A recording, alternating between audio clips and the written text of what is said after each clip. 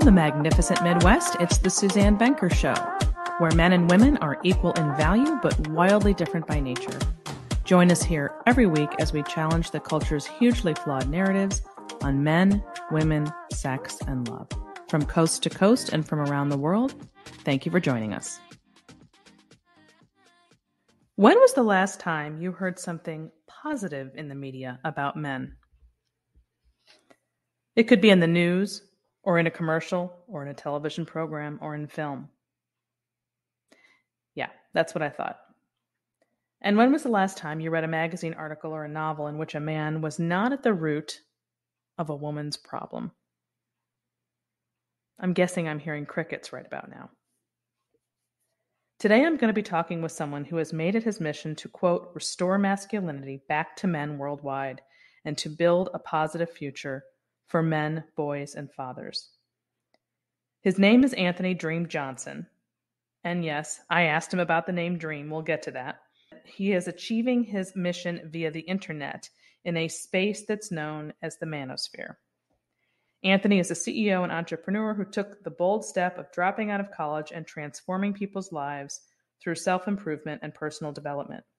He built an organization, 21 Studios, and the 21 Convention that guides men on how to become successful people in their businesses and lives, to understand what it means to be an ideal man, and to improve their relationships with women and themselves. Anthony's style is very different from mine. He's quite bombastic and likes to curse a lot, so I asked him to hold that down a little bit for our conversation today, which he did. Welcome to the show, Anthony. Glad to be here. Appreciate you having me on, Susan. Suzanne. Suzanne. Pardon me. Pardon moi. That's okay. I get that all the time. Like I'll order something from, some food or whatever. And it's Suzanne always gets turned into Susan. I think because people don't hear the name Suzanne very often, but Susan is very common. Mm-hmm. Okay. So I want to begin by just sort of telling everybody how you and I met, I guess you could say, earlier this year. So let's start with that. Yeah, I believe I just reached out to you by email. I was looking for basically anti-feminist, pro-femininity kind of authors for women. And that's a much different tune than what I took in 2020 when the event Make Women Great Again 22 Convention was explicitly 100% mansplaining. So I took a pivot in 2021 and I found Janice obviously was, the keynote, or supposed to be the keynote. Unfortunately, that was not able to happen. Janice Fiamengo. Janice Fiamengo, professor. So I reached out to you over email, and I do that from time to time, trying to find new speakers. And I kind of figured you would be a little bit, didn't know what to make of it when you probably saw the website. It's very, very polarizing. The attendees have told me that, different speaker. I mean, obviously it's super polarizing. The world told me that in 2020, because when we launched the event you just spoke at for women, the 22 Convention, the spinoff of the 21 Convention for men, it went viral. It reached 150 million people on social media, terrestrial radio, major international TV with Piers Morgan, the newspapers, everything. Yeah, we're gonna play that later. Mm-hmm. But anyway, you told me that you reached out to Janice right away, who I love so much, and in my understanding, she kind of vouched for me. And like Anthony's not playing around; he's very polarizing, like a Trump almost. But I mean what I say, and I mean what I do, even if it's hyperbole sometimes and ramped up through the roof just to anger my enemies and people I don't like. Let me start there for a minute because I was going to talk about this later, but since you brought it up, that is what I did. And part of the reason I was checking with someone who knew you, because I certainly don't shy away from anything polarizing. Some would consider me very polarizing. Obviously, I made a career on that myself. It's just that the manosphere, which I guess I'll just have you explain what that is now. I was going to do that later. Sure. But it's comprised of all different kinds of men who are in that space. And I didn't know which one you were. That's the bottom line. And the reason is because for several years, I've had some of those folks on my Facebook page, and I've let them do their thing for years uninterrupted. I'm not a banner. It's not who I am. Like, come and, as long as you're not cursing anybody out, you can say what you feel. But over time, it got really exhausting. And Kelsey and I just started saying, hey, if you're just going to come on here and bash marriage and say, don't get married, don't get married, don't get married, don't get married, which is what a lot of them did. I just said, I got to ban you because this is not helpful to my page. So I was so inundated for so long with those folks Yep. that I just didn't know where you all fit in, and you're not just you, but all the men that you work with and what your stuff is all about. So let's That just start actually, there. yeah, that makes a lot of sense. Number one. Number two, I don't blame you at all for reaching out to Janice or anybody to try to verify who is this guy reaching out to me to speak at a live event in Florida. Yeah. The marketing is super polarizing. Like, it's not just a little bit polarizing.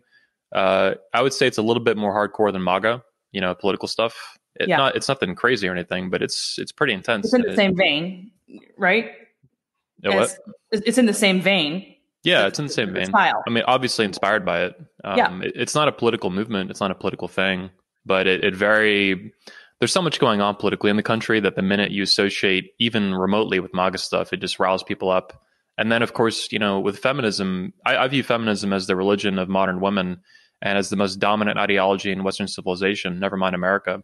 So basically make women great again is like the union of like everything aggravating about MAGA with everything that would rile up feminists and a huge population of women in America that are living in a very unusual time in history, where America has incredible amount of wealth and military power and security policing and stuff, things that have never really existed in courts and all these things that have never existed from before in history. So Make Women Great Again was this huge pushback. I view it as the probably the biggest pushback by far from a secular perspective too against feminism culturally that we've seen in a long time. And it's not even political, really. It's this cultural thing when we talk about relationships and self-improvement, these social, marital effects of feminism, all kinds of different issues. One of the things I'm always struggling with over time, I've been an entrepreneur for 15 years now, is like, what is my mission statement for the companies that I operate? And it's always changing. I try to update it over time and not stay too stagnant. But I view, one of the core missions of what I do is healing gender relations in the United States and the West. And Make Women Great Again is a push to do that. We hear a lot about race relations, obviously, in America. I don't talk about these issues, but not much anyway, except on my Twitter, maybe. But gender relations is something you don't hear about at all. It makes perfect sense based on our colloquial use of the terms. Colloquial, I'm saying that right. And Make Women Great Again is a huge push to do that. We do that for men, too. We try to teach them about women, how to be a man. But for women, there's nothing even like that outside of a few authors like yourself, Janice Mango, Allison Armstrong. It's I'm trying to basically unite not only all these mansplainers, these coaches and speakers of men talking to women, but the loosely organized group of women who don't like feminism, they're critical of it, and they want to help women be better women. That doesn't exist anywhere right now. There's nothing really but feminism, feminism and feminism light. And that's why when I really got into studying like who you were and what you were about, and I listened to you, I mean, the truth is, Anthony, there's nothing you've said thus far that I've heard that I don't wholeheartedly agree with. That's the bottom line. And so after I looked into it, I had to separate myself from the bombastic way in which you speak, because I said that at the opening. And I told everybody, we're not going to have too much of that cursing on this show, but he does curse a lot. I told them that, your style is very different and it gets attention, of course, and it's very different from mine. But at the end of the day, the message is the same. And that's okay to have a different style. And it doesn't freak me out. But you mentioned the Manosphere as well. Like, I'm not surprised you've had these issues. The Manosphere is a very diverse movement of men, both in terms of ideologies. There's different camps. I view it, a quick explanation, as I view it as like a circle. And inside this giant circle, the Manosphere, Will Spencer has some good ideas for it too. He says he lives in the suburbs of the Manosphere, whereas I'm like downtown. Yeah, that's kind of funny. And when I said to my husband about your how loose-lipped you are, he's like, "But that's how men talk to each other." So you have to understand, he's with the men talking. But I understand that when you're in front of women, you don't do the same. Don't talk quite the same way. So I appreciate that.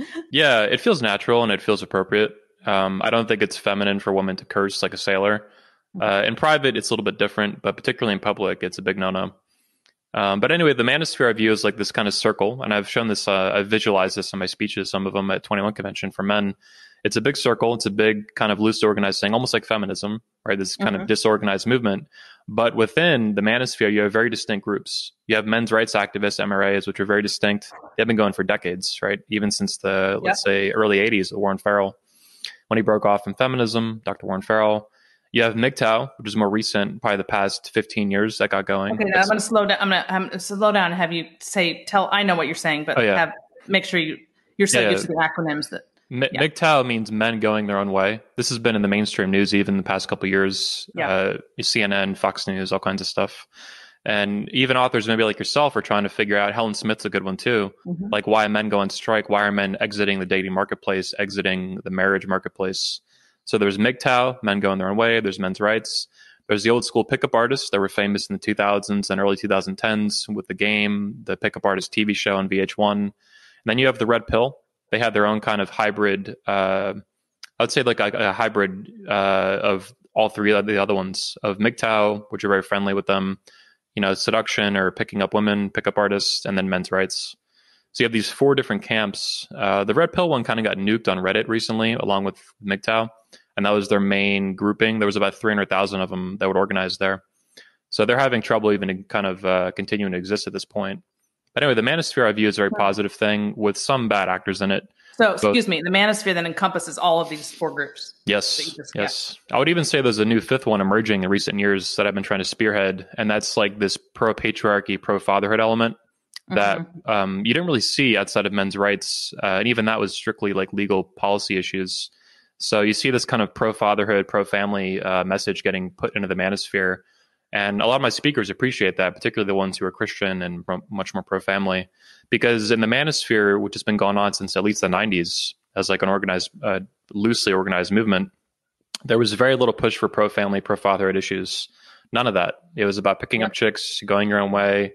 Which is a whole different, or fighting for those don't even changes. have anything in common. The pickups and the fathers. They're doing different things. Well, and now if a father got out of an unhealthy marriage, there might be an opportunity for him to get back in the dating. That's important.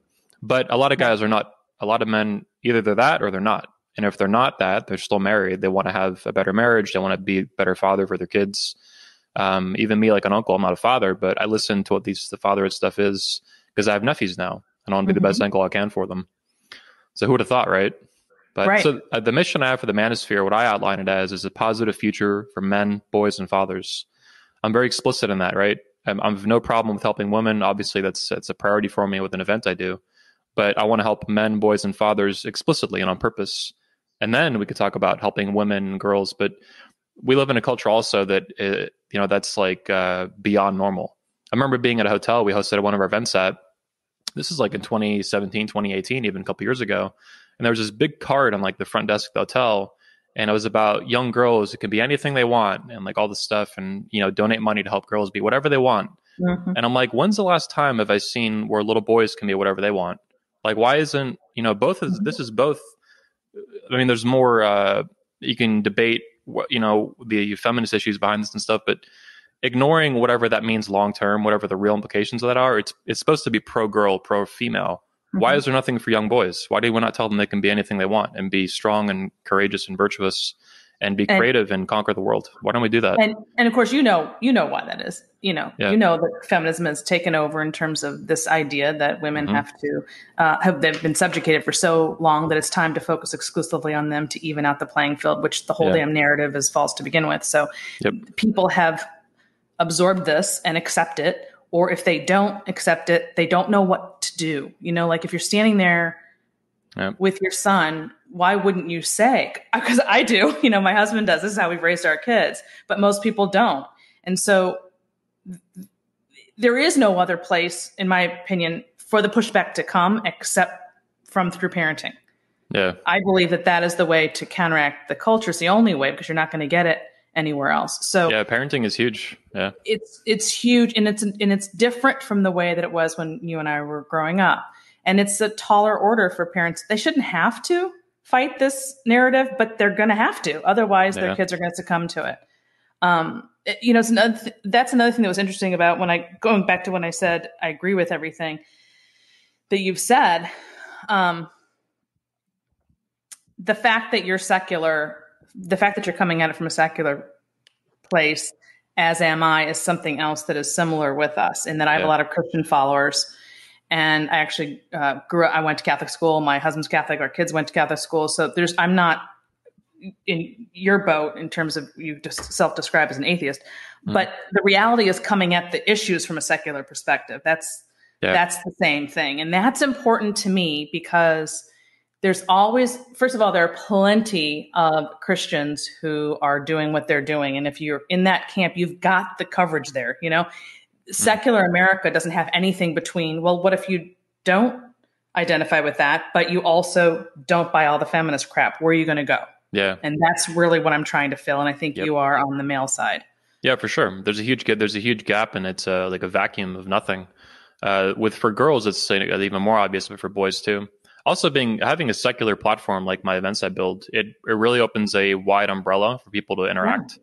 So there's atheists like myself, or objectivists technically. You have different denominations of Christianity. You sometimes have Jews or even some Muslims attend and stuff. So it's a wide angle lens of people who are like pro masculinity, pro femininity, pro family, and they can debate. They don't want to downplay. We had a really cool panel at the end of the event. Unfortunately, you missed it.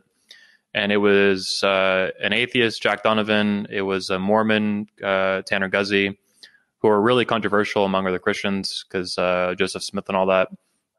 Then you had evangelical pastor, Michael Foster. Then you had an Orthodox Christian, Jeff Younger, who's famous for fighting for his son with trans issues. So you had like all these are really different denominations of Christianity and atheism, and but they all got to talk about the differences between what they believe in and then how they can work together for, like Jack Donovan was the atheist. And he's like, look, you guys are all Christians. You have very serious differences in what you believe. But at this point, we're trying to argue about how to get out of our house because the government's trying to lock us in our house, lock the front door in our house. Like that's how serious things have gotten in this country. And the muzzles and the masks and the zombie shots and stuff. That's why I really hate the issues that we deal with, family, dating, marriage, all of it. I hate it being labeled conservative. Yeah. It's not that I don't vote that way. It's that this is way bigger than that. There are plenty of feminist conservative women and plenty of non-feminist liberal women, believe it or not. It's really a separate cultural issue about the roles of women and men, marriage, family, parenting. It's just so separate. So I can't stand being typecast in that political way. People try to do that to me too, and I'm like, man, I'm not what you think I am. Like my politics are with the founding fathers and Ayn Rand, and that puts me in very serious odds with all neoconservatives, for example, all the rhinos, but even a lot of like more moderate conservatives. Like I don't believe what you believe. I'm 100% in favor of Second Amendment, First Amendment, like all this stuff, and they're not. They say they will, but when the push comes to shove, they have very they'll compromise, or they give up, or they sell out, or they're whatever they're going to do. Automatic weapons is an easy one. What's that? Automatic weapons is an easy one politically for me. Like I don't think the government has any business telling you how many bullets come out of your gun when you pull the trigger, 1 or 2 or 3 or whatever. And a lot of conservatives don't get behind that. They're like, well, it's too radical, blah blah blah. I'm like, what would the founding fathers say? And they'd say you're a coward, to put nicely. Thank you. I'm like, what is the polite word? Trying to hold your tongue there, but I did. But one more thing on this secular issue. I talk sometimes about common sense masculinity, common sense femininity, kind of like the founding fathers would. But also from a secular position, and I'm not Christian anyway, but even if I was, I think it's important for Americans to build an American masculinity and an American femininity. And that doesn't exist right now. There isn't really. You have old school, Christians do some of the hardcore ones anyway. They'll promote biblical masculinity, biblical femininity and stuff. But even that's unusual a lot of the time, unfortunately. But I think this is an easy thing. Like we live in America. There's 300 something million people here. Why can't we have our own brand of masculinity and femininity that everyone can, no matter where you're born and what you believe, like why can't we all push towards that? Like some positive element of that. I feel like it can be easily framed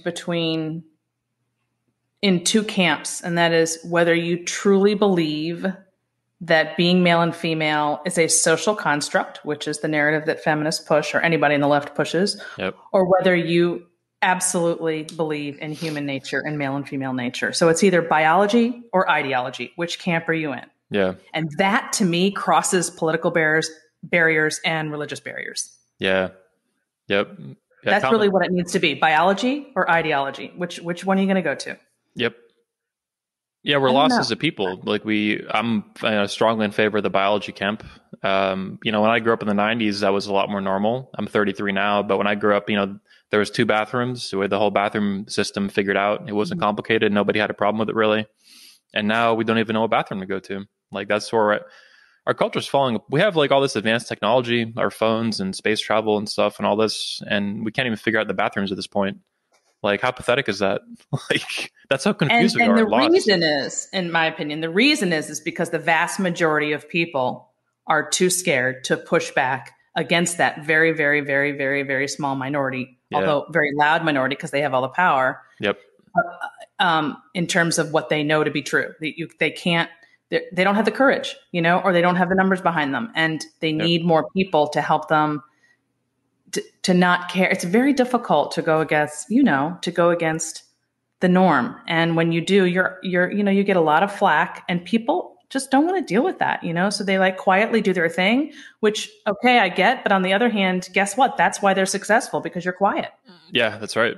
Yep. I get a lot of emails and DMs from guys on messages from surgeons and lawyers and doctors and stuff that follow me. They love what I do, whether I knew them growing up or not. Sometimes they grow up, and I have friends now who are surgeons and doctors and stuff, and PAs and stuff. They love what I do, but they can't openly promote it. They'll tell me all day long. No, this is my life. Yeah. Yeah.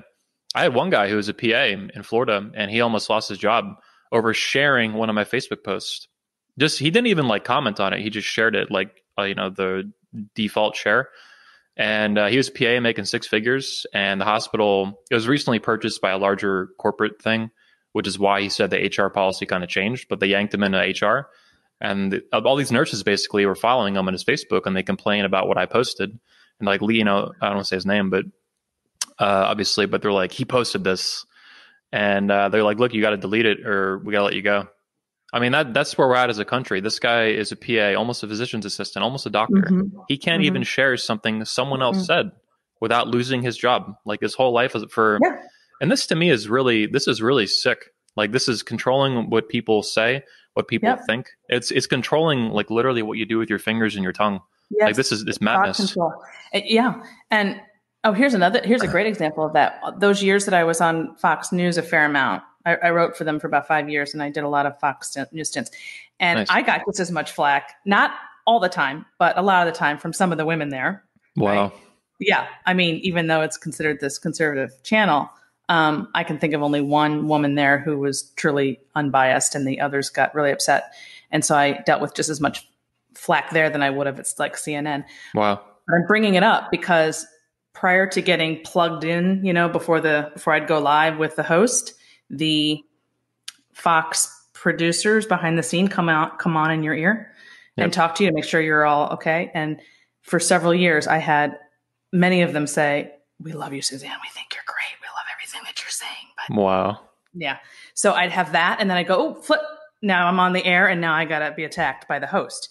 So this is interesting because my point is that the people that you're seeing and hearing from are one way, but they're actually the minority. So for every one host who's acting that way, there's 100 people behind the scenes in those control rooms who don't agree, and you don't see them.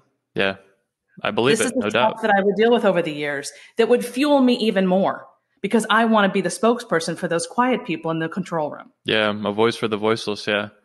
People do need to speak up a lot more, but I get it. I mean, it's like my buddy I just told you the story of, like, he basically then had to take all these nurses off of he was so angry about it because he really loves what I do. And he was like so aggravated that he had to do this. He's like, either I delete this post or I lose my job, making over $100,000 a year that he went to school, medical school for, and all this stuff. Yeah. It's sick. This is why everything that's happening in the country right now with Biden and the whole, just everything is happening is because of that. Yeah. Because everyone's just being hushed. And it's interesting trying to figure out too where it comes from. Like I'm a big Ayn Rand fan. I'm a big fan of philosophy. So I do think there's pretty serious philosophic decay in the country. I think that was occurring before feminism really kicked up about 100 years ago. I think also feminism is a big factor in this. I was tweeting today about, these spokesmen for the Pentagon. He said climate change this came out today, is a serious threat as China, the future of the United States. And I'm like, man, this is like as serious of a threat as what? As China. Oh my! So climate change is this theory. Yeah. I don't want to get in the weeds on it, but like this is not a proven thing, and the science is not settled. It's never settled, and it's very complex. Like trying to understand the weather and how we affect it, if at all, and all this stuff. And then China is this major, communist power that killed 54 million people not too long ago. They have an emperor. They call him the president, but he's an emperor. And I don't have any problem with Chinese people, but this government that operates the country is genocidal. Historically, the same government, and yeah, it's a very serious threat. And climate change is a joke by comparison. Mm-hmm. But Of course, why did a leader get in the Pentagon who says this kind of stuff? I think feminism, as George Carlin would say, has pussified the American male.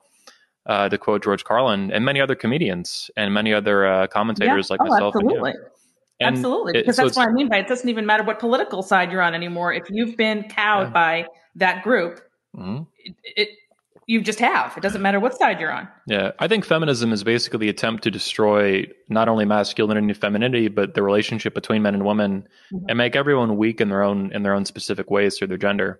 So for men, it's being like a doormat, being weak, or even spouting off something like that in the military. For women, I think it's giving into their own vices and bad impulses. Yeah. So definitely agree. Well, let's talk about this because I heard you say this in a podcast once. I'm going to just quote you, sure. And we'll get into the whole feminism thing because this is how it happens. You said, quote, "Whatever your religion is in America, feminism dominates what they do. School, work, life, relationships, babies, family formation, dating. It's all dictated by feminism." Yep. And obviously I agree wholeheartedly. And I've been in it. I've been knee deep in it for 20 years. Yep. It's the message it's the most important aspect of the message to get it away from this idea of all feminist means is women are equal to men, which is an absurd statement and means absolutely nothing. I thought it was about voting. I thought feminism was about voting rights. What happened there? Now it's about equality. Yeah. What is it? Right. Yeah. Right. And so it's the whole, most people though don't understand the scope of how the feminist mentality or theory or whatever infiltrated into all those areas that you described in there, thereby getting people at every domain from birth to adulthood in their formative years. And you described it really well there, which is why I wanted to. Even beyond that, I was tweeting the other night about all these single moms today, this epidemic of single motherhood that I think is squarely caused by feminism and its offshoots 100%. Into politics. All these single mothers are going to end up single grandmothers. And we're going to have a tidal wave of single grandmothers in the near future in the United States and the West, other Western nations. And that to me is a reflection of how far it's not just from birth to childhood to adulthood. It's going to be in your later years too. My grandparents, I went to their 50th anniversary when I was like 10 or 12 or whatever. That's not going to happen, not even close for most women, because they're all single moms in their 30s and 20s and 30s and 40s. Where is that going to end up? You're going to be single. You're not going to have a 50th anniversary. You're not going to have any anniversary when you're in your 70s because you're single and you've been single for 30 years. And it's not just single moms, but we also have gray divorce, which is a thing now, trend. So that even if you've stayed married for a long time, you're divorced in your 60 plus years, which means that you would still end up being a single, as you say, grandmother or grandfather. Basically, people just living alone, I guess, is a better way of putting it. And we are at that stage. We're at a critical point at that with respect to that now. But on my comment that you're quoting, I think I was directing it at women. It affects men at almost the same level, but I think women are even more affected by it. But I do believe exactly what you're quoting me on, that feminism is the most dominant ideology. It's basically the religion of modern women. It dictates all their major life choices, way more than anything, even like Christianity, which is amazing. That's a 2000. But even when they don't know it, Anthony, that's the right. Scary part. Yep. Even when they don't know it, it's one thing to be a proud feminist and go after that life and whatever that means for you. It's the people who don't realize that they're living according to those values. Bingo. That's the most insidious and horrible part of this whole conversation. That's right. I completely agree. If a girl is a radical or honest or open feminist, that's one issue. But that's a very small percent of the population. In Britain, it's like 20%. In America, it's probably like 15%, or it's really, really low. Yep. Very low. Because that has negative connotations with it, rightly so, because a lot of them are just crazy and unhinged, and they scream kill all men and all kinds of stupid stuff. But yeah, it's the offshoots into the rest of the culture that are massive. The military is dominated by feminism. Most governments are dominated by feminism. The entire federal government is dominated by feminism. Most state governments, most local governments, all your schools, all your universities, most of your churches, the courts, all the statutes, the laws, legal precedent, all this stuff is feminism. We're drowning in feminism. The country's I think feminism, either one of two things is going to die this century: America or feminism. That's where this is going. These two things are completely at odds with each other. They don't work. They are. This is They the absolutely are. antithesis of our founding, and it's the antithesis of living in a free and rational society where men are men and women are women, and we live in a free and open society where we can talk and debate and work out the issues and stuff. Feminism is antagonistic to all that, even free speech. I mean, are feminists in favor of free speech or against it? They're against it. They bully people and they promote all this dogma. That's why I was making fun of them with our marketing. Some of the Blaze, some of the Chad guy was talking about it. They were quoting us in the New York Post, how we talk about toxic bullying feminist dogma, because they're all bullies who want to bully you and silence you rather than have a debate and admit that they're wrong on anything. How do you answer? Have you had people, I mean, have you ever come up with a really clean, simple answer that doesn't go off on a tangent as to when the average person says to you, but all feminism means is equal rights for women. Why would you be against that? I've actually talked about this in my speeches several times. It's a really good one. So basically, there's four main ways, if I can quote myself correctly here, having worked this out previously for speeches. So you're saying equal rights is what feminism is, right? But equal rights is saying what? You said feminism is about equal rights. That's the hypothetical you're promoting here? Correct. Yeah. Well, what about equality? I mean, are you only in favor of equal rights? What about equality between men and women beyond equal rights? So now, but that's what feminism is, Anthony. That's what it is, about equality between men and women. That's not what you said. You said equal rights. So now it's two things. Now it's political equal rights. Now, what's the difference? Well, equality goes well beyond equal rights. What about equality in a relationship? Are we equal in a relationship? That's not a political issue, right? There's no law for that for the most part, right? Well, I don't believe in equality between men and women, right? I think women like men who are stronger and superior to them in many ways. So now you have equal rights, you have equality. What about women's empowerment? You're not in favor of women's empowerment? I thought feminism is about women's empowerment, right? So you have at least three things now operating at the same time. You have female empowerment. You have women's. What about women's rights? You're in favor of equal rights. You want equal rights for men too? But you're not in favor of equal rights for men. So now you have women's rights, equal rights, equality, and women's empowerment. Now you have this quadrant of four different issues that are all very different. I mean, equal rights and equality would be the closest related, but even that's significantly different. Female empowerment is not necessarily equal rights. That's helping little girls be whatever they want to be, right? Giving them money and welfare for single moms and all this stuff, right? So it's a very, these people are master manipulators, and Ayn Rand called this package dealing. They sell you one thing and they package it hidden, secret with all this other crap in it. And a lot of it ends up being Marxism and communism and really just bizarre anti-biology, anti-science stuff, like now the bathroom problems we have. And they do it by controlling the language. So two words that you just used in there are, and this is always the question I always have to ask when they bring it up is, it depends on what you mean by equality. What's your definition? Which is basically what you were just saying. Yeah. What is your definition of equality? Same goes for the word empowerment. Yep. Well, what do you mean by empowerment? Because equality and empowerment on their own are great words, but they've been completely demolished because they're now associated with quote unquote women's rights.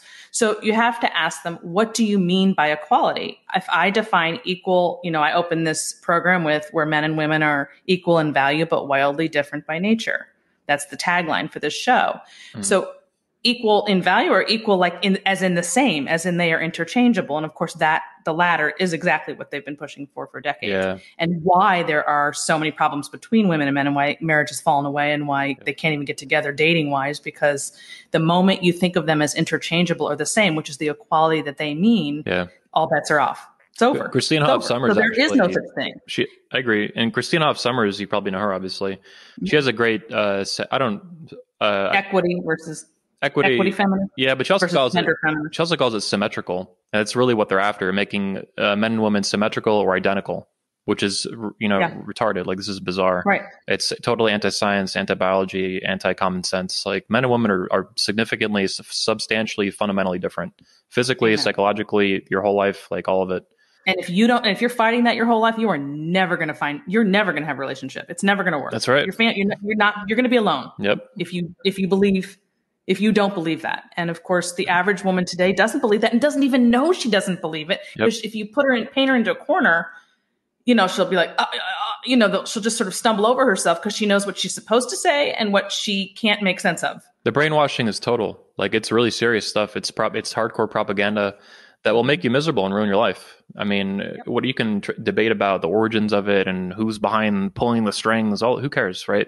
What matters is that, like, you can take 100 million, or I don't know, 100 million, but 25 million young women in their 20s, and most of them believe the same feminist garbage that's going to ruin their life. They're going to go, hoe it up on Tinder. They're going to bang all these guys. They're going to get their heart broken by, 15 different guys named Chad. And then they're going to hit the wall at 29, 30. They're going to be crying in tears. They're going to be angry. They're going to be bitter. They're going to go through a couple plan Bs, to go through an abortion, and try to find some nice guy to settle down. It's not going to work because they have this entitlement from hooking up with all these guys, one night stands. Like, it's just a train wreck. And it's really sad. And I think women in particular have a really hard time recovering from trauma. Men do as well, but men can also harden from it and become more masculine. Women, I think, in the manosphere, we have the saying that masculinity is built, femininity is preserved and retained. So it's not really, you can basically at best get it back to baseline, whereas men can build or be destroyed and become total douchebags. But end rant. I know you love Ayn Rand. You'll be happy to know that I was really into her in college, by the way. Loved it. Loved. I said end rant, but I love Ayn Rand. What's that? I said end rant. But I love Ayn Rand. I love Ayn Rand very, very much. I know you do. And I've been meaning to tell you that I loved her too in college. I was so into her. Yeah. It's been a long time since I've read that, though. So I can't do any quoting like you probably can. Yeah. So, and then actually the sad thing is that's when by the way, in my coaching, that's when they call me, is what you just said, 10 years down the line. Yep. And it's hard. I mean, it's legitimately hard because on the one hand, with what I do, I'm sort of stuck in a place where you need to pretty much be around the age of 30 to receive what I'm telling you, to like be ready to hear it. Mm-hmm. At the same time, that's not the ideal time to hear it. Right. And so then you go, okay, I want to go down to the 22-year-olds, right? Or the 20-year-olds or the 18-year-olds even, but then they're not, yes, that's the best time to get them, but they're not ready to hear it. Yep. So it's a real problem because I'm fighting against this much larger, thing that they're getting bombarded with. And when everybody else around is doing it, it's just really hard for them they want to, but it's not fun. It's just a hard thing. So that's interesting you bring this up because, one of the main missions of 22 Convention is to make women great again, right? That's its fundamental purpose. It's in the name, and I mean it. Like, we need to do that. So, but I never expected from day one, even we've done it twice now for 2 years, right? We just did the second one with you and many others at it. I never thought we'd get a lot of young women to it. I don't think it's possible or desirable. I don't really care. I didn't hear that. You didn't think you were going to get what? Young women at the event. Oh. Yeah, there's just no way. Oh, you thought they'd be older. Yeah, so I'm not really worried about who attends it. What I want to do is film it so we can film your speeches to reach younger women. That's the only way. There's no way to get 18-year-old girls out to a conference. You got to be kidding me. For 3 days? No. It's not going to happen. No. But they're on YouTube and they're on Instagram and TikTok and stuff. And our videos can reach them there over years and years and years. It's going to take years and decades to fix this problem. It's a mess. It's a huge mess. Michael Foster, the pastor, spoke at the events. You met him probably at the events. He said that basically, this is a generational problem. Like, women, young girls today at 15, 20, 25, they have been brainwashed and fed this whole line of feminist thinking that dominates really what they believe and what they're going to do. And to turn this around, you'll have success in small bits as a coach, one at a time, for women who want that kind of information. But for the most part, you have to reach millions of women and start educating young ones as best you can. The only way to do that's video and audio to an extent, podcast and stuff. For sure. Actually, I haven't mentioned this to anybody yet on my podcast. I haven't announced it yet, but I'm in the middle of creating online courses for that exact reason. Nice. So that instead of just going one by one with the coaching, there will be a whole course where people can access all over the world. Yep. And it's going to be in video form, and you know how online courses go. So that's a lot. It's a big project. So nice. sometime in 2022. But and again, let's be honest, most of my clients are already married. Yeah. So what I'm dealing with there is more like saving and helping, saving the marriages and helping them be healthier, strong, right? Healthier and strong. as opposed to trying to tell you when you're 22 or 23 how to build a life. I mean, I want to do it all, but I can't do it all. Yeah. So right now, that's where my focus seems to be. But at any rate, and I feel like this country is kind of divided up into two groups.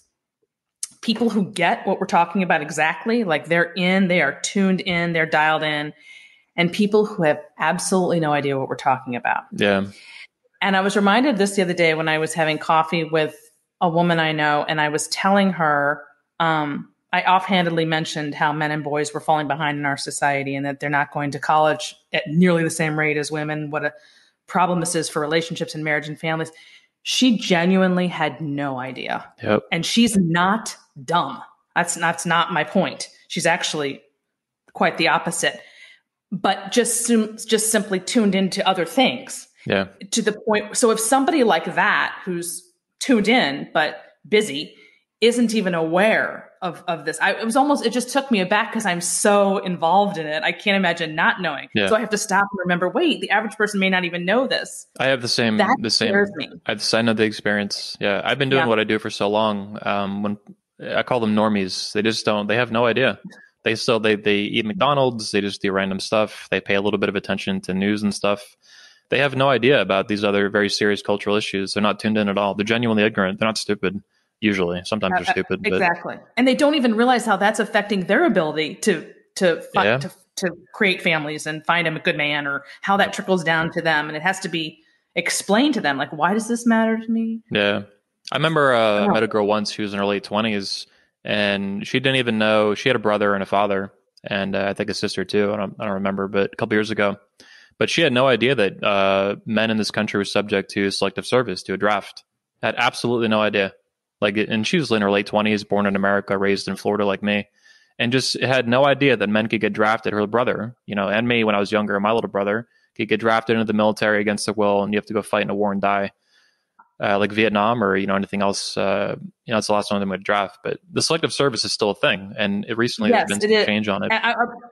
I'm pausing because I'm thinking to try to give her the benefit of the doubt. I guess it's because she's never experienced a war. Yeah, she was a little bit younger than me, but people were drafted, right? Yeah, I mean, there hasn't been a draft since Vietnam, right? But, so it's like never been in the news, and so it's just never, I don't know, crossed her mind somehow. Yeah, well, it made me think. Now, this is just a theory, but I think most millennial women, particularly if they've been the loosely feminist ones, they don't really know they're feminists. But that's what made me think of. It's like, this girl, she's probably reflective of most young American women. They have no idea that men are subject to selective cert to a draft. They have no idea. They just don't know. They have a brother. They still don't know. And so it was just shocking. Like, how did you not know that? And I'm like, because people don't know a lot is the reality of it. Yeah. And it's unfortunate and sad, but that's kind of the case. And I think that has real implications for voting. And one of the things I've said, and then I'll say it again, is that everything feminism has done, even if you want to argue it's positive, everything they've done has been done in the dumbest way possible. All of it, the worst, dumbest way possible. Mm-hmm. Women getting the vote without being subject to a draft is cut and dry. It's unequal. It's overtly unequal, explicitly unequal. It's been that way since day one, and it's terrible. It's horrible. I think it shifts voting patterns because women are not on the hook. They don't have skin in the game. If they vote in a presidential election, for example, that typically is, you have a pro-war candidate and an anti-war candidate. Well, they ain't going to war no matter what. And they never have been a threat of going to war. And this influences how people think and how they vote, right? I know that I have a little brother and I have nephews now. And when I vote in elections, I'm worried about if they're going to get drafted, go to war someday. Because I don't want them to go, so it's an issue. Mm-hmm. But also I said, it's funny, I had a meme made once for the presentation, 2018, my speech, "The future is still masculine," I called it. And I said that women getting the right to vote in America, when they got that in 1918, it was the death of equality. The death of it, not the birth of it, the death. It was a death of equality between rights and responsibilities. Up to that point, there was this balance. And a lot of women didn't want the vote because they thought, rightly so, that they would get drafted. And they're like, I don't want to screw voting. I don't want to get drafted. Because to them, there was this just equality. You're going to go fight and die against your will. Well, you get to vote on the commander in chief. You get to vote on Congress who decides that the country goes to war. And that's why a lot of women opposed it back then, because they're like, I don't want to do that. There were some states back then that even had that, I think. Got to forget which ones, but I know I'm getting off in the weeds on it. But well, I mean, we're way beyond that now. But yeah, so Okay, so let's back up a little bit and tell people, because you've mentioned a few times, I don't know that we've described it. What is your website is 21studios.com. I got a million of right? them, but that's the main one. Yeah. Okay. So what is the 21 Convention and 21 University? Sure. And then the 22, right? Because you had to explain that to me when I came in. Well, we got the Patriarch Convention too now for fathers. So we have 3 events that we run, or 4 technically, because 21 Summit is like an umbrella event that has multiple conventions in it. And where'd 21 come from? Well, let's begin from the start. Long ago in Orlando, Florida. When you were 17 years old. Yeah, I was 17. I was very young, 15 years ago now. So basically, 21 Studios is the company I run, and it's kind of an umbrella for different conventions that I operate and podcasts and brands. The University, the Redman Group, the Patriarch Convention, the 21 Convention, the 22 Convention, the Under 21 Convention. So let's wind the clock back to the very origin. You mentioned where did 21 come from? I get this question a lot. It came from the original name of the original event, the Under 21 Convention, which is not even supposed to be a convention. It's supposed to be a meetup group. It was called the actual thread I made was organizing this and announcing it was called an Under 21 Meetup.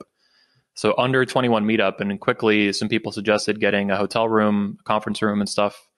And then someone's like, yeah, it's going to be an Under 21 convention. And I'm like, yeah, that sounds pretty sharp. So anyway, the name of 21 Studios and the 21 Convention and even the 22, which branched off from 21, that comes from the Under 21 Convention, which was, I was in the pickup artist community at that time, that wing of the Manosphere. There's the only one I was familiar with at that point, And it was basically a meetup group for young men in that space. They were neglected as a demographic. No one cared. I mean, these companies back then were making huge amounts of money in that industry, millions of dollars a year sometimes in ebooks and courses and boot camps. These boot camps would cost like $3,000 for a weekend, like all this stuff. And, 18-year-old kids have no money. I mean, you're broke. You're a high school kid or a college kid, you got nothing. But in high school, me and my buddy had to split an ebook for the Mystery Method ebook. It was like $97, and we had to split it in half, and we could barely afford it because we had like no money. We were kids. Mm-hmm. So I got to college. I was still 17, just out of high school, and I wanted to basically meet other guys in that wing of the Manosphere and the pickup artist community, because I thought it would help me get better with women, and I thought I could probably teach some guys too that were terrible. I was still terrible with women at that point, but I could at least get phone numbers and approach and some basic stuff, which for a guy who's had who's a virgin and has 0 social skills, that's like lightning to him. That's like night and day. And if you can teach him how to get a makeout at a bar with some girl, right? He's like, oh my God, I'm like, it's life-changing for these guys because they physically can't do these things. So I wanted to meet other guys who hopefully were better than me. And even if they weren't, that's fine. It'd be a mix of people. And about 1 year later, in July 2007, at that point, I announced it in July 2006. The event took place in Orlando at the same hotel you're at, actually. It was a different ownership back then. We've been to many hotels since then, but it got going. And we had some major speakers come out to it. So we had about 80 guys show up. It was pretty big. And I made $100 for 12 months worth of work, which is pretty good. A lot of people lose money first year of business. Yeah. But it was just a hobby project. It wasn't supposed to be a business that it is now. I didn't even plan to do a second one. So the attendees at the end of the first one, the young guys, mostly it was the guys. There was a lot of guys who were teenagers like me, but a lot of guys in their late 20s, even 30s and stuff. One guy was there like in his 50s, was kind of interested in the speakers and stuff. There's always been a mix, but it was pretty young back then, obviously. That was the focus. But the attendees, 2 of them came up and asked me, like buddies or something, like, hey, when's the next one? I want to go to the next one. They just assumed it was like a business that I was doing and repeating events. And I'm like, next year, same time. I just kind of blurted it out because I was so nervous. That was my first time public speaking. The first time I did any public speaking was at my own event in front of like 80 people. It was terrifying. I opened the whole event. I have the video. I mean, I'm like, I bet. Yeah, talking. That's impressive. Thanks. Especially since you said you were shy. Yeah. Shy. Well, at that point, I had done a lot of cold approaching at bars and stuff and the beaches and malls. So I'd probably done I was like a machine back then. I'd probably done like 600, 700 approaches or something like that, maybe more. At this point in my life, I've approached like over 6,000 women. Even, for a lot of that was before 2012. For years, I would just go out, a couple of nights a week, even every night sometimes, just talk to like dozens and dozens of people, as many as I could. And the point was, does this get more comfortable with that? Because before you weren't? Yeah, that was the point. You're supposed to, they call it a newbie mission back then. That was the official name for it. And they would tell guys if they were terrible with women, go talk to 500 women. It's going to take you 6 months or a year. or longer to get comfortable. But it makes you a lot more comfortable because you're desensitized to it, and you've repeated this process so many times. Yeah, anything you do often enough, right? Yeah. You're going to get more comfortable with it for sure. Okay, so you kept the 21? Yeah, even though you're way over 21 now. Well, so a couple of years later, in 2009, early 2009, I think it was. I was like, what do I call this event? Because I'm soon going to be over 21. I was 20 at that point. And I was like, crap, what am I going to do? And I thought about calling it the Under and Over 21 Convention, which is just terrible. It sounds like vomit, word vomit, right? I'm like, I can't do that. That's just, it works, but it's horrible, right? Mm-hmm. So I was reading, the name change actually came from a little bit Tim Ferriss, author, but mostly Seth Godin, another author. Writes different, productivity and books and whatever. And it was a book called The Purple Cow. And it was about making a remarkable company, what makes them remarkable. And I knew that the 21, basically that book encouraged me to really keep the 21, not lose it. And the influence of Tim Ferriss is to simplify it. And so I had the idea to just chop the under out, and I wrote it, the 21 Convention. I was like, good enough, man. It's like clean, simple. It makes people curious. They ask if it's like a blackjack convention, stuff like that a lot. Yeah.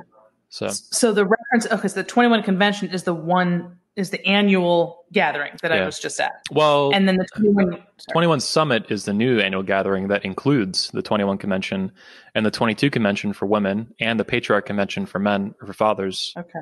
Oh my God. So we keep branching it out and making more events, but the main event that's most famous is 21 Convention, and that's for men. So once I chopped out the under, I made it for all men over 18, and that was the explicit focus. I took a tagline from Atlas Shrugged by Ayn Rand, some of the marketing, and one of the taglines I still use, it's actually on the background over here. It says, a panorama event for life on Earth as a man, free to the world. And that's a bit of a mouthful, but basically it's a comprehensive event for men over 18, all men, in America and around the world. We've done international events too, in Poland, Sweden, England, Australia, all kinds of stuff. I've been really busy past 15 years. Yes, you have. My goodness. Yeah. It's not like you have a day job. This is the job. Yeah, right? This is the job. Since 2010, I took it full time. Yeah. I dropped out of college. I was 4 years in. I failed How to Start a Business twice in a row. Not great. Only class I've ever failed. And I was the only student both semesters to actually own a business. And I was in the school paper repeatedly for it. And I failed How to Start a Business twice in a row. And I'm like, that is so funny. This is a sign. That is funny. Yeah. Yeah, very Steve Jobsy or Bill Gates. A lot of famous billionaires. I'm not a billionaire, but a lot of famous entrepreneurs have been like that. They just don't. Yeah, absolutely. And I had no problem with the class. I just couldn't focus because I was always thinking about my own business because I loved it. Yeah. It wasn't just, a business. It was like, it began as... There's talking about it and then there's doing it. Yeah. You just wanted to do it. Yeah, I just want to do it. Yeah, exactly. You didn't talk about it. Okay, so so this is going to seem like it comes out of nowhere, but it came from your site, so it's not really out of nowhere. So who or what is the ideal man? Ooh, yeah, it's good. A lot of that comes from Ayn Rand. I don't use that terminology much these days. I did from about 2010 to 2016. But that's the vision of Ayn Rand. And that to me is just being the best man that you can be by your own design and your own authorship. Authoring, be the author of your own life. So it's not boundaryless or borderless. It doesn't mean you can be irrational and that's going to make you the best man you can be. Nonsense. I was an objectivist. I'm a firm believer in objective reality. I believe that nature to be commanded is to be obeyed, like you're talking about for women and feminism. It's anti-nature, it's anti-feminine, it's anti-female. And then for the men, it's the same thing, right? So it's to be the ideal man is to be the best man that you can be by your own design over a lifetime. And it's something that you never really achieve, but you should always push for and strive for. And it doesn't mean to be perfect. That's stupid. Nobody's perfect. No one's ever been perfect. No one's ever going to be perfect. But it's the goal to always maximize and push out as far as you can in every domain of life. And then to check yourself too. And to make sure you're the one making the choices and you're not being manipulated or coerced or unduly influenced in ways you don't realize, like with feminism being a sort of religion. And I guess that's literally what I teach. What I've been doing for years is teaching people to think for themselves. Yes. And to listen to their gut and to follow nature. Yeah. Not ideology. And but my focus has been on women. And okay, so you took that concept basically and wanted to broaden out for women as well, right? Which is where your Make Women Great Again slogan came into being, and Well, that was 2018, right? I announced it. I announced 2019. it in late 2018. However, we own the 22 convention domain since 2015. Excuse me. So basically, the 21, I realized over time, it looked kind of like, it reminded me of the XY chromosome set for men. There's some basic similarity here.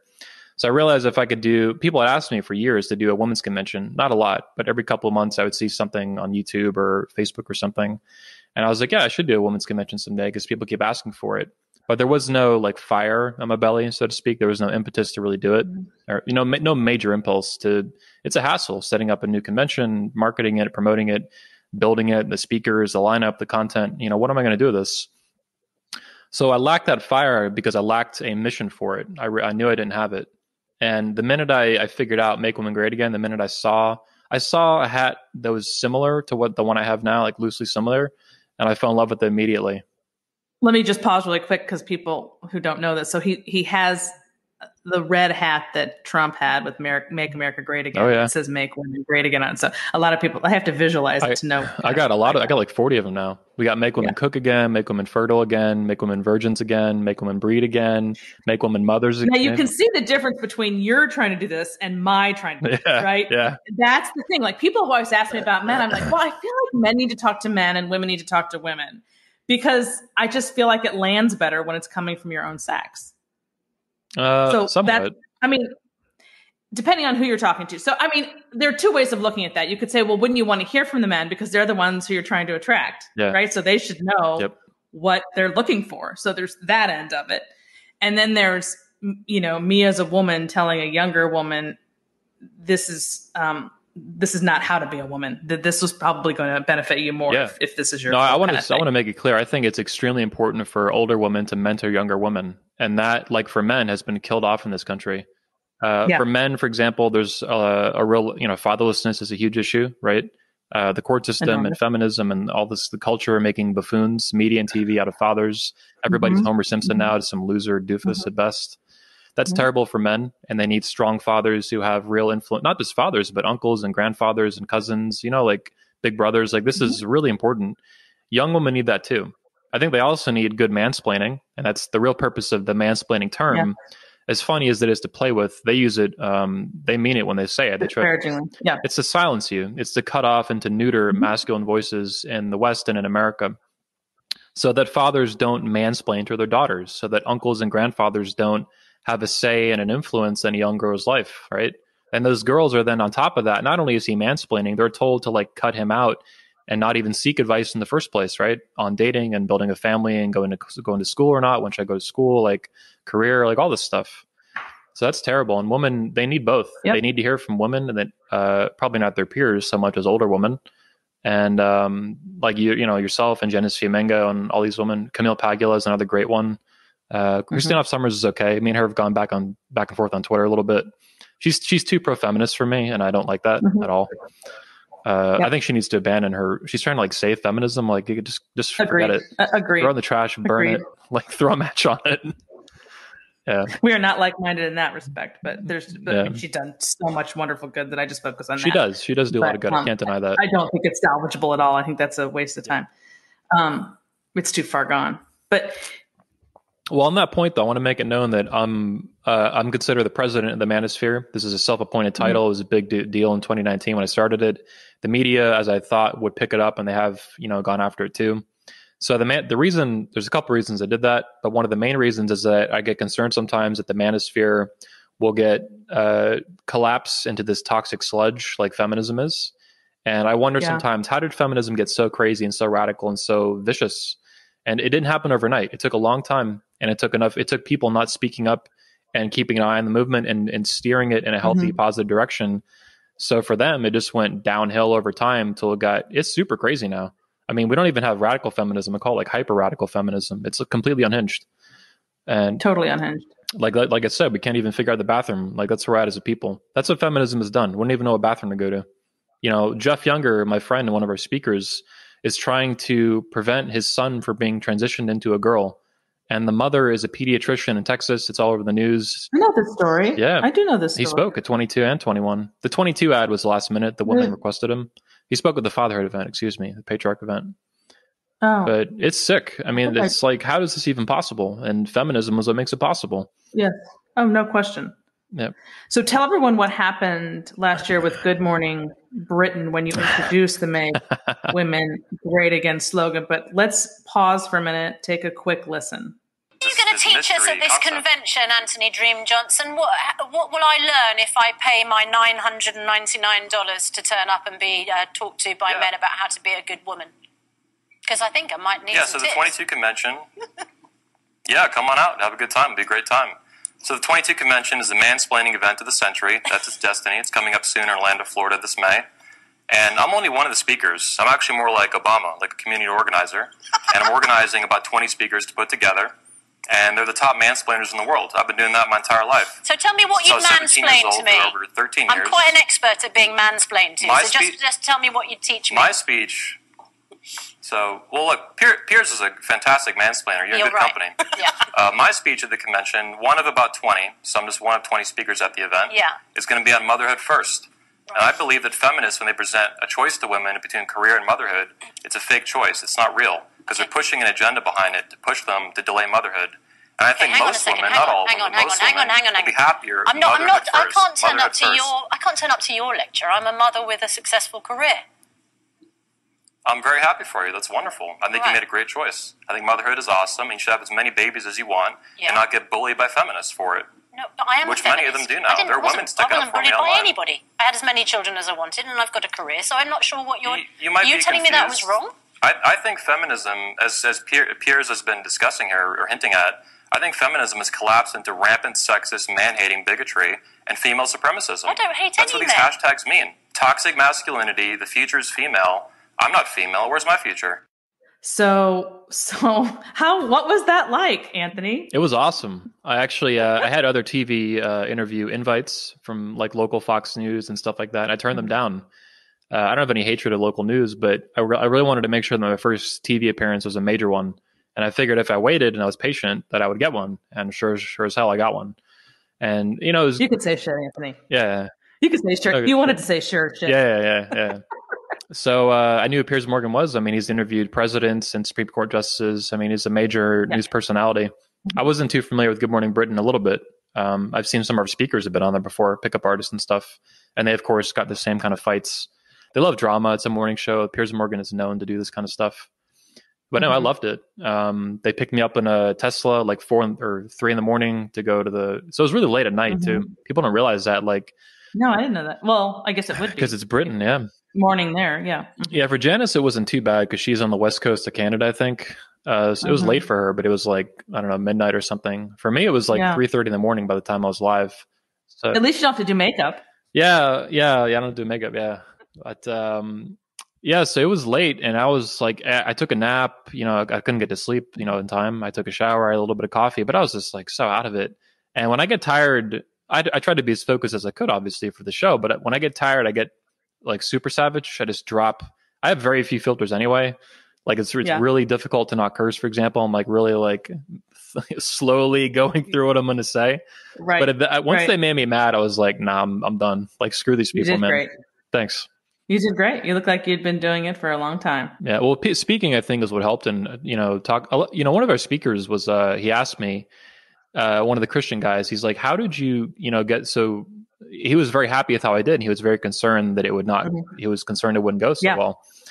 Right. And I get that they chew you up. They chew me up and that I would be too bombastic and curse and get kicked off or something, which has happened. But that didn't happen. They invited me back on. I almost went on a few months after that, later in the year.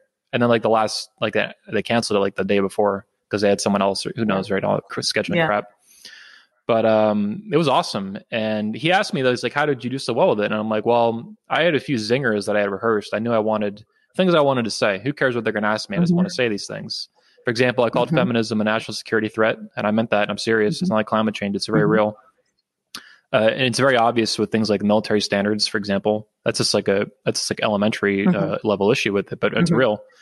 And look at other nations. Look at our marketing for our military, the commercials they put out versus ones from Russia and stuff. You got to be kidding me! Like we're promoting, the CIA is promoting now like LGBTQ alphabet crap. Yeah, like, right. It's just it's insane. God. Like whether, the CIA is not military, but these organizations should be very serious and have very serious missions and not be promoting like alphabet soup stuff, just made up nonsense to these people, right? The military, for example, should, I don't want to get into it, but anyway. Well, no, it's a real concern about our military and what's going to happen. But I think also what helped me with the interview was just talking to thousands and thousands of, women at bars who have attitudes and will check you, especially if they know you. Oh, yeah. So I spent a long time as a pickup artist. I spent a long time as a pickup artist, and I've had all kinds of curveballs thrown at me in conversation, thousands of them. Yeah, and very heated environments that are loud and obnoxious and kind of. I didn't even drink for most of them. I was stone sober. So I was like 19. I didn't drink till I was 27. So I was approaching all these women in my teens and. Well, that gives you a real advantage if you're sober doing that, and they're not. Yeah, but doesn't it? You can be more focused, but you're not as relaxed either. I mean, they call alcohol the social lubricant, and there's a reason for that. Mm-hmm. And for men, it'll kind of boost your confidence to say things that you otherwise wouldn't say. So I had basically in the pickup artist world, this is called doing things the hard way. Sober and usually alone, like a lone wolf. That was my preferred. I bring out one buddy or go by myself. And anyway, I think the combination of public speaking, which is very socially, a lot of social pressure, and then just going up and talking to hot women that I wanted to date, let's say. But these girls will throw in the pickup artist world, they call it like a bitch shield. And girls will throw up this wall if they don't know you and they think that, you want something. And it's how to get past that and diffuse that. And I think with the news, especially with the women, the way they kept treating me and stuff and trying to talk over me, I just kept talking over them sometimes. They were so like, I know you did. I mean, it was great. Yeah. I mean, it was impressive considering that was, new for you. I mean, I did it for years and still hate it and still think the whole thing sucks. At the end of the day, I had so much fun. I loved it. Yeah. I love Trump too, though. And I learned from Trump. I've studied Trump for years. Well, you're the type of people who should go on TV a lot. I can't stand it because it's just a game. It's just a game. And I hate playing games and I don't have enough time to explain what I mean. And it's just, I used to hate playing games, but I learned how to be the best 5-year-old in the room. And I think they told me they loved it when I was on there, the producers after. I'm sure they did. I'm sure they did because you did so great. And they need that. People don't realize how much media needs material. A lot of socializing though, for example, with like the woman I talked to for all these years, like it's just game playing. I mean, it's, you might be in your 20s, but it's just stupid games. It's 1 a.m. People are kind of tipsy. Some girl's looking at you. She likes you. You want to talk to her, but it's all just stupid games. Right. And then her friends are cock blocking you, we call it, and like all this stuff. And like, it's all just like little chess games, right? Socializing and stuff. But the TV stuff is very similar to that. And I think, very, game playing. Yeah. They were accusing me where they were being, they were going after my personal dating life. I didn't even want to tell them like what was really going on in my life then. Like I was seeing multiple women and stuff. I'm like, this is not. Are you talking about on the show or on the show? Pickup on the show, yeah. They did. The full interview is like 20 minutes. On YouTube, there's only like an 8-minute clip. The full one is really interesting because it gets way more. I don't know that I've seen the full one. I'll send you the full one. Yeah, it's I don't think I've seen. It was a long time. Yeah, it was 20 minutes. So the one on YouTube with me and Janice is 8 minutes, but the full thing is 19 or 20. I would like. It gets much more heated at the end. It gets really fun. Yeah, I called Piers Morgan. I'm like, why you gotta be so judgy, man? You gotta be so judgy all the time. So nosy. Oh, of course they didn't use that. Oh, that's Oh, and he's like, the girls are like, you're calling him judgy, like in their British accent. And he calls me Dream. He's like, you have to be the most judgmental person we've ever had on the show. He said that to you. Yeah. I'm gonna put that in a quote on their website. Yeah, exactly. And speaking of Dream, so Anthony Dream Johnson, tell everybody where that came from. It comes from because you were not born with the middle name of Dream. That's right. Yeah, a few people in my life have asked me if that's my real middle name, and it's not. I've thought about changing it, but I'm gonna leave it alone. The media calls me Anthony Dream Johnson anyway. They don't even question. They think it's my real name. Was it intended to separate you from all the Anthony Johnsons of the world because it's such a plain name? No, nope. Basically it's from the pickup artist world again. Back in the 2000s, I found the pickup artist community in high school, beginning of my senior year in 2005. And no matter what age you were back then, whether you were 17 or 35 or 50, you didn't go on the pickup artist forums. There's all these forums, right, with hundreds of thousands of people. You didn't put your real name, Anthony Johnson. Like I'm from, it was very secret. It was a very taboo thing. This underground society of pickup artists, like The Game, the book that went a bestseller and stuff, talked about. So you had to pick a name, basically, to a pseudonym. I see. And it wasn't I think it was either the first or the second one I picked, but on this forum, it was the first one I picked, and I saw that nobody was using it. And I even checked around, I kind of Googled around, like, is anyone else using this name in the whole community? And the closest was this guy named Dreamweaver, who was talked about in the game, but nobody actually used the name, just Dream. And I loved it.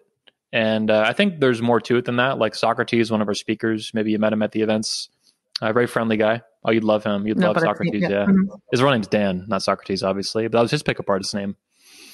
But he thinks it appealed to me because I dream big and I dream often and I make my dreams happen. And so the name, a lot of people say, "Oh, you think you're every girl's dream, huh?" And like, I mean, I'll absolutely embrace that. Of course I am. But that's not why I picked it. It appealed to me, I think, on a verbal level. I just liked it a lot. It was simple. And then later, I started using my real name pretty early on, and that was unusual back then. So I would start using my real name in like late 2007, early 2008. As a speaker at the conventions then. What do you mean by real? Just the Anthony Johnson without the dream? Yeah. What do you mean? Yeah. So Anthony Johnson without the dream. And then I was like, I don't want to lose. It was difficult to decide kind of like the name with the events, like what I want to call it, what I want to call myself as a speaker. And then someone just said one time, Anthony Dream Johnson. They just combined it all into one. Mm. And I'm like, yeah, that's awesome. My middle name's Paul, but I never use it. I don't care about it. So I'm like, I'll be Anthony Dream Johnson, and this will aggravate all these people I don't like. And it does. Suzanne, her name is, what's her name? It's Susanna Reed is so similar to you a little bit. That was on the Good Morning Britain. She was livid. Oh. She couldn't stop saying dream. Oh, I didn't know that was her name. Okay. Susanna. Sorry, go ahead. Yeah, Susanna, the co-host for the Piers Morgan show. Yeah. I have her face I can imagine her face, but I didn't know that was her name. She was, let's say, delighted with the name Dream, but so was Piers Morgan. They couldn't get enough of it. Oh, I know. And I never knew, if or when I would get in the news, but it's really been helpful. Is it really? Yeah, I was going to say, it makes you stand out, and that's what, of course, helps for the media, for sure. And then I'm every girl's dream on top of that. So, I mean, it's like a win-win-win, triple win. Okay, so last question for you. There appears to be a lot of, well, maybe this isn't the right word. I was going to say infighting among the men of the manosphere, and maybe that's not correct, so you can tell me. But how does a person cut through all that to figure out, like, I guess we sort of touched on this at the beginning, but like who's worth your, and I've heard you talk about this in other conversations, like how do you weed out I don't know what word you want to use. I don't want to be disparaging per se, but like frauds. Yeah, there you go. The frauds from the legit, people are trying to make the world better. It's tough. I mean, I'll say this, there's a couple different ways to look at it. You're asking from like an individual perspective, someone finding this community, this kind of group of topics and speakers and ideas. I would say actually take a pivot outside of anything to do with like the internet and the manosphere and all that. Study cluster B personality disorders. In particular, I'd recommend a book by one of our speakers, retired FBI agent Joe Navarro. He wrote a book called Dangerous Personalities. That's Dangerous Personalities. There's other books too on cluster B disorders.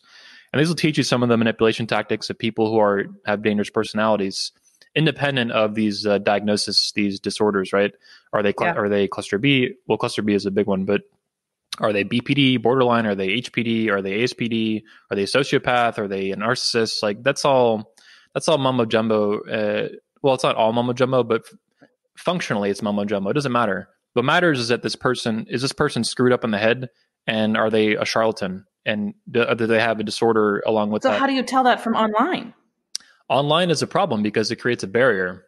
Like you were very skeptical of me before you got to talk to me on the phone, and then you met me in person. But not because of you per se, but because of what I had experienced of what you're calling the manosphere, although I didn't think of it that way, as just men online in general, and what I'd seen on my Facebook page. That's the reason. Yeah, that too. Yeah, and then the marketing being bombastic and all that, right? Yeah, that's true. Yeah, we're going to make women pregnant again. I mean, come on, this is that's I love definitely a little over the top. I love it. I love it. But so I'll say this, like, in general, it's healthy and useful to study dangerous personalities, to watch out for the tactics they use to manipulate people, the way they hide, the way they conceal, the way they lie, the way they don't stop lying sometimes. That's a big trigger. That's a big symptom. Anybody with a cluster B disorder, usually a lot of them end up being compulsive pathological liars. They can't stop. They lie so consistently that it's their default for operating, even when it doesn't matter. And this is like, there's a couple of guys I go after in the manosphere for this. They don't stop. I mean, these people they just rampant liars, or even little things that just don't matter. It doesn't make sense. The reason they do this is they're screwed up in the head. Like, why would you lie about something? So what do you do? How can you disassociate with them? How do you do that? Well, if you're just someone looking for advice, you just don't follow them. I mean, just ignore them. You mean in your personal life? I guess you gotta, no. I mean, in your cut ties. Like if they're in your community and creating havoc. Oh, I go after him like Trump. I'm really. Have you seen the memes I make? I'll send you some of the memes. No. Okay. You're in for a surprise. Oh boy. Okay. I'm the meme master, and I loved it. I actually pay one of my main guys to make these memes. They're really good memes. Yeah, me too. You'll love them. Mine might be a little nicer, but yeah. But so what I'm trying to do in the manosphere, I think me and Will Spencer on his podcast talked about this. We talked about the frauds. I think that honor is like the most foundational element of masculinity in terms of the virtues, like the four that we talk about: strength, courage, mastery, and honor. If you don't have honor, and you don't hear that word anymore, do you? You what? You never hear that word anymore. That's right.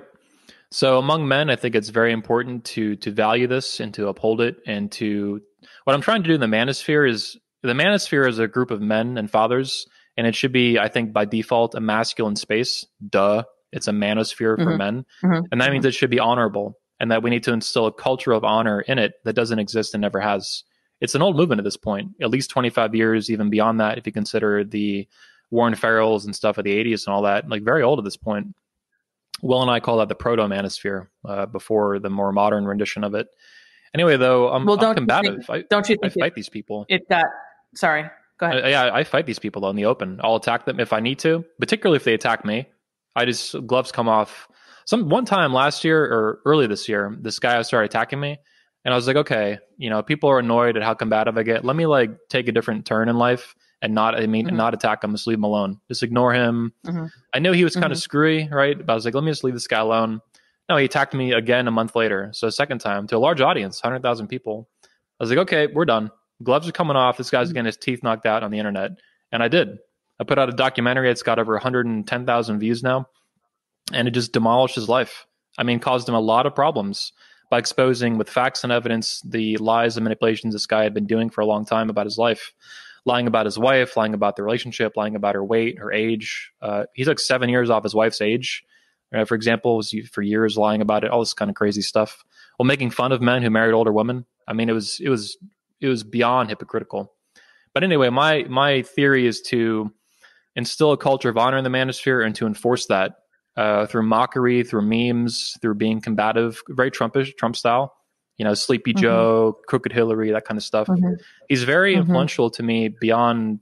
I mean, I don't even agree with a lot of what he did politically. It doesn't really matter to me. I'm more interested in the culture that's falling apart, because that to me will make politics irrelevant, right? If we don't have a family, the whole country's just going to die.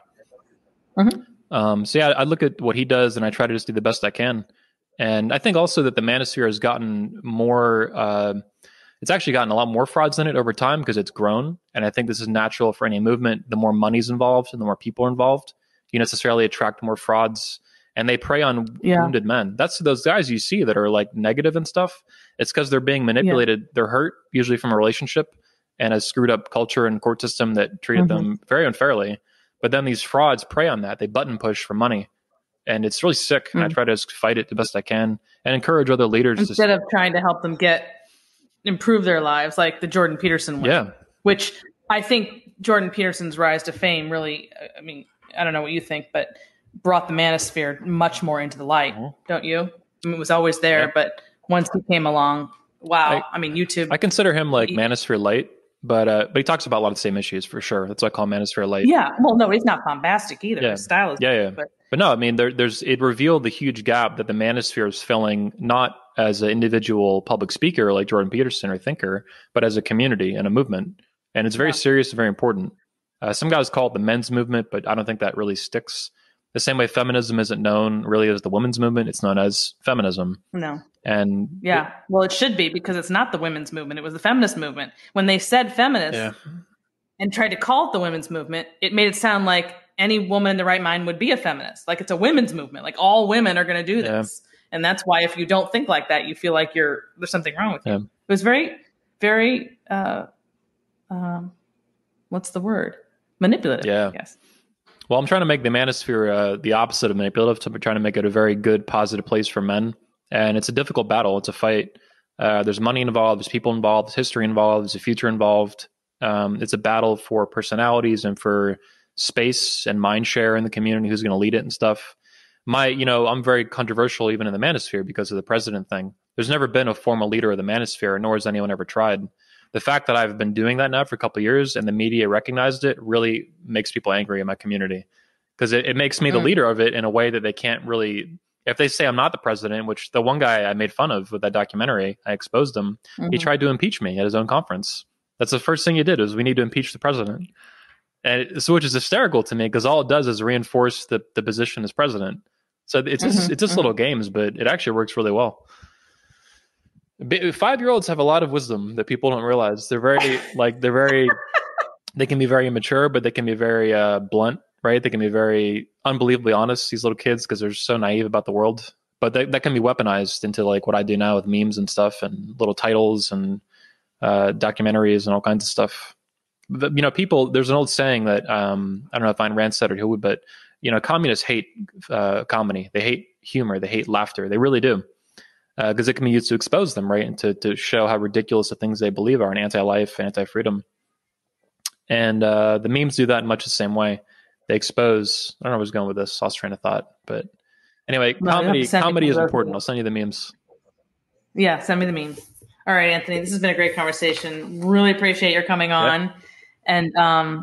And just been great getting to know you the last few months. Thanks. And I look forward to all that stuff that's coming out soon from the conference. Yep. I need to interview you on my channel too. Oh yeah, I will do that for sure. You're probably already starting to have to worry about next year's conference. Almost. Yeah. I reached out to some hotels, so try to get that going early, or sooner the better. Yeah. Okay. Awesome. All right. Well, we will talk again for sure. Okay. Thanks for the show. Okay. I appreciate it. No problem. Thanks, Anthony. And that ends this hour of the Suzanne Venker Show. Before you leave us, I'd appreciate it if you'd take 1 minute to give us a review at Apple Podcasts or whatever platform you use. If you've done that already, or if you can't leave a review on your podcast player for some reason, please consider sharing the show with a friend or a family member. Word of mouth is the primary way we get the word out about the Suzanne Venker Show. Thanks for listening, everyone. Have a great week.